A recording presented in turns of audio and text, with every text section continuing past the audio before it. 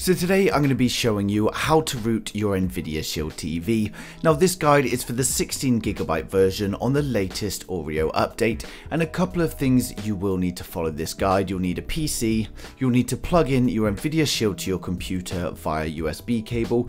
We'll also need a USB mouse and keyboard. Now it can be a wireless one, but it has to be USB. You won't be able to connect it via Bluetooth during the process. And finally, you will need a 1080p display.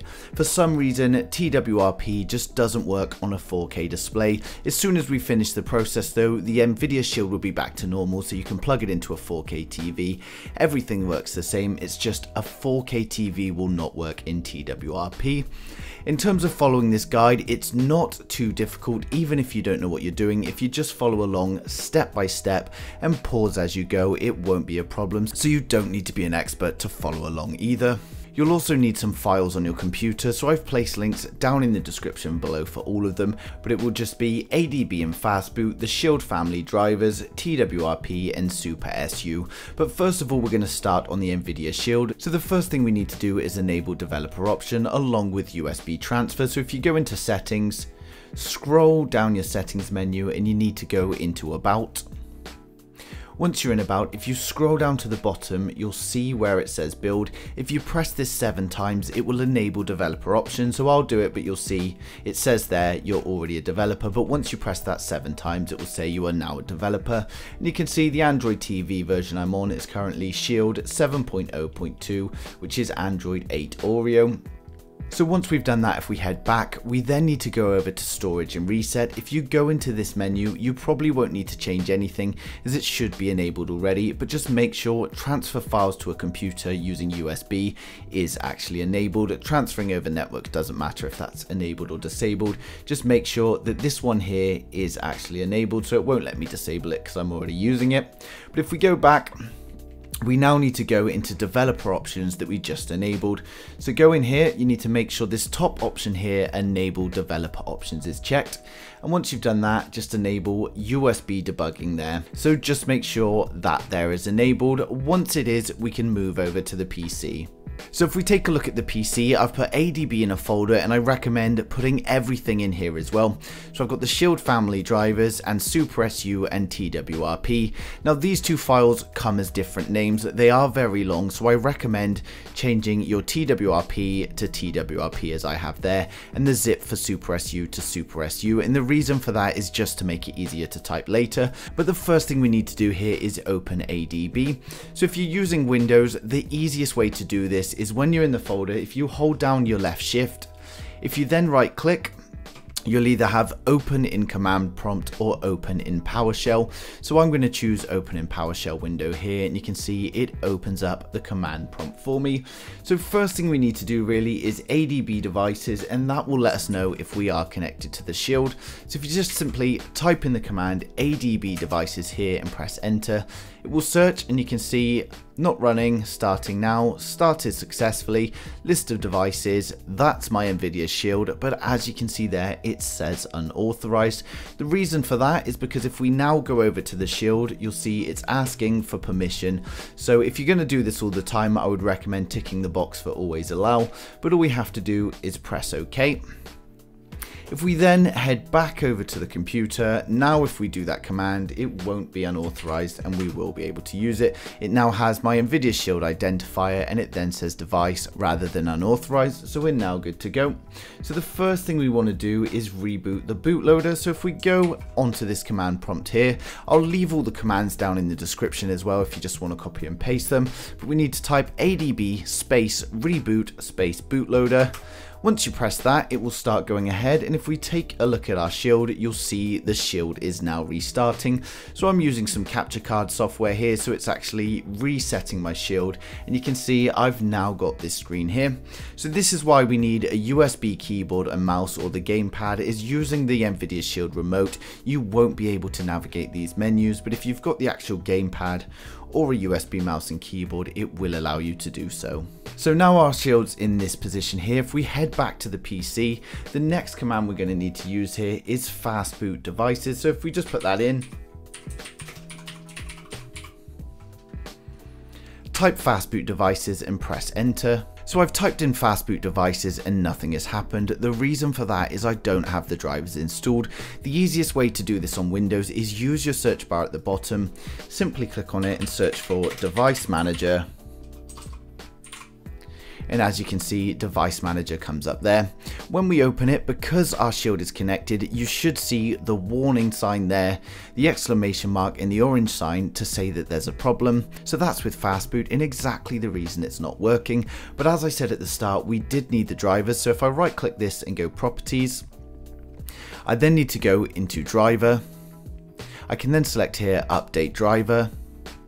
And we then get the options here. So I don't want to search automatically. I'm going to browse my computer for the driver software. It then gives me the option to browse. So I've got mine on my desktop, but as I said to you guys, put it in the same place so you can access everything. So I've got everything in one folder. As you can see, it's all in here, and here are my drivers. So if I go back to my device manager, I just need to go into the Shield family drivers here and go into the folder that says Shield. You can then click on OK. Make sure include subfolders is ticked, and if we press next, you should see it's installing drivers, and as expected, Windows has successfully updated your drivers. So we can now click close on that, and if we head back to our device manager now, we should see that there's no exclamation mark, which means it is working correctly. So if I go back here now, and I'm going to try it again, so fastboot devices, press it now, and you can see it now says fastboot there. So once we've done this, you should get the same unique number as up there, but it says fastboot there. If there's any problems, just reinstall the drivers and try the fastboot devices command again. But of course, anyone who's stuck or you're confused, ask in the comments and I will help you. Then the next command is fastboot space OEM space unlock. Now this will actually wipe your shield, so make sure everything is backed up if there is anything you need. Personally, I've got nothing on there that I need, so I'll just be setting it up after this. But you type in the code fastboot space OEM space unlock, simply press enter there, and if we head over to the shield now, you'll see the screen has changed.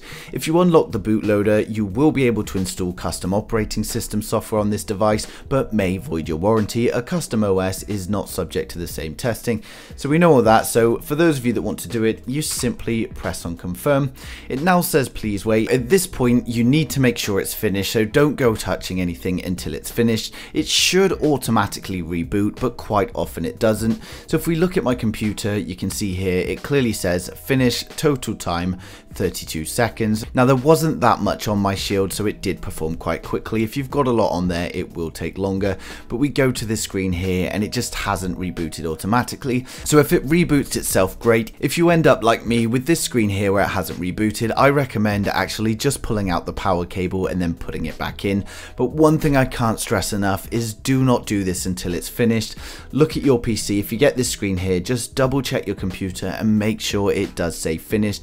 You do not want to unplug your shield while it's in the process of doing this. So I'm just going to unplug my shield and plug it back in now.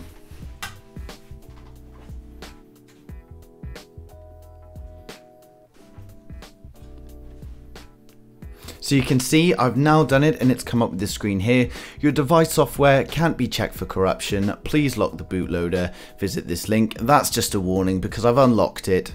It's going to give me that warning, but it's not a problem at all, so do not be scared of that.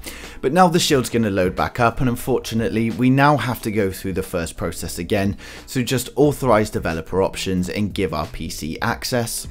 So I'll just fast forward it to where the shield has loaded. And you can see, as I said, it will wipe your shield, so you've got to go through the setup. So we're going to go English. Skip this step, we just want to get in there. So it's asking me to sign in, so I'm just going to sign in. Now mine's come up with Shield Experience Upgrade, so I'm just going to press Restart to install. Go through all of this, and we just need to wait for it to set up. Right, so now we're all back up and running. If we head over to the computer, we'll probably find ADB devices is not working because we've actually wiped the machine. We're going to have to allow it all again. So I'll just do it to show you.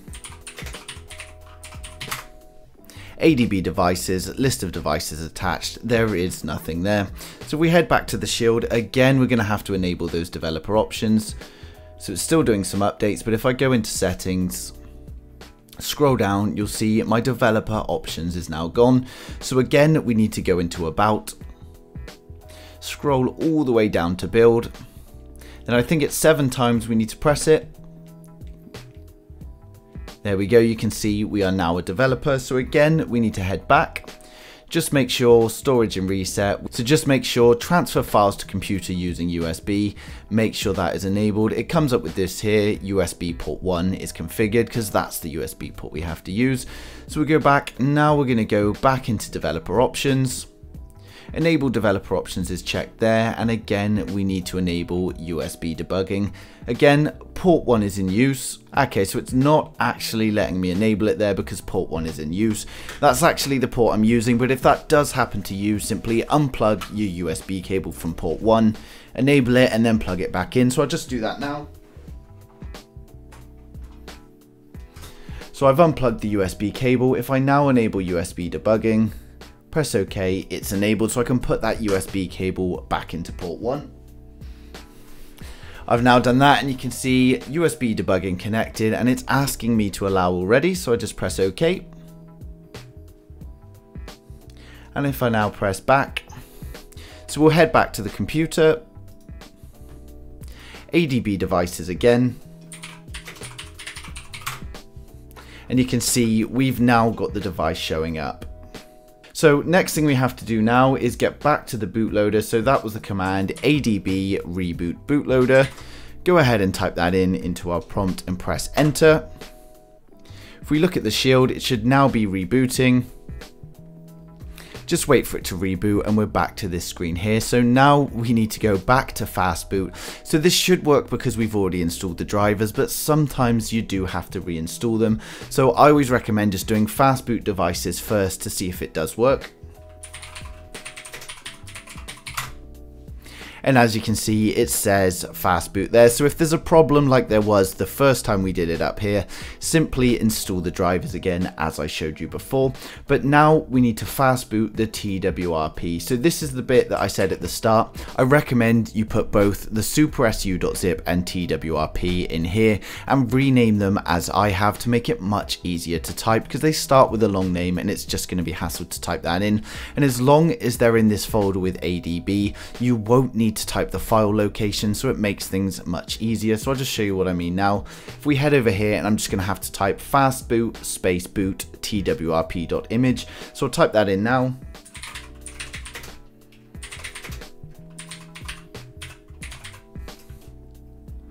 Go ahead and press enter on that, and if we return to the shield, you should see it's now rebooting. On the computer, you can see it says finished. And hopefully this should install twrp. If for any reason it doesn't, just repeat the previous steps. So we'll wait and see what happens. If I've got any problems, then I'm just going to keep repeating those steps until it works. But you can see here it has worked. So this bit you will need the mouse. So this is why I said plug in a USB mouse and keyboard. You can see all of this here, but we really don't need to worry about too much. Just grab this bar here and swipe it to allow modifications. Now all of these options here, you don't need to worry about any of them apart from advanced. Simply click on advanced. And then on this screen here, we want ADB sideload. So click on ADB sideload. And then again, nice and easy, swipe to start sideload, and you'll now see it's coming up here. So starting ADB sideload feature. Once we get this screen here, we just need to install the supersu.zip through ADB, and then we're pretty much done. So what we need to do now is head back to the computer while that screen is on there. And we simply need to type adb sideload supersu.zip. But of course, again, if you name that file anything else, you'll have to put in the name. So I recommend you just stick to the same file names I have. So adb sideload supersu.zip.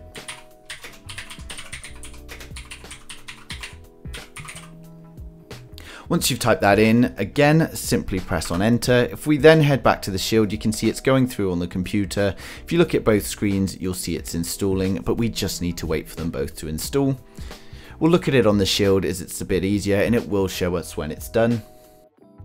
This is another stage though, make sure you don't touch anything while it's doing this. You don't want to cause any problems, so just let it run through and don't touch anything until it's completely finished.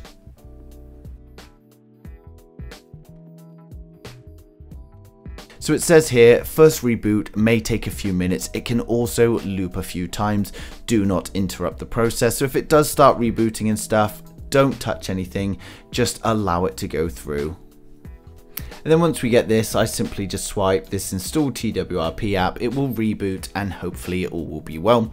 So we'll just let it do its thing. As we said earlier, it may take a while for the first boot. It may also reboot a few times. So it's not stuck in a boot loop or anything. These things do just happen. But as it said, do not touch it. If you notice it reboots a few times, still leave it. Unless it kept doing it for hours, then obviously you know there's some sort of boot loop there. But generally you don't want to touch it at this stage because you don't want to cause any problems. So we're just going to leave it, and I'll fast forward the video until we get back to the Nvidia Shield screen.